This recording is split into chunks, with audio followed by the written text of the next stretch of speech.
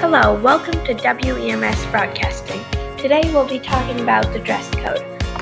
The dress code is something we all fear. When we go to school on a hot summer day, our tank top will scare the boys because our shoulders are seen. And our shorts that go halfway down to our knees, well, that won't work either. Most schools determine how short your shorts should be by the fingertip rule. That's where when you put your arms to the side of you and straighten them, your shorts have to be down to your fingertips.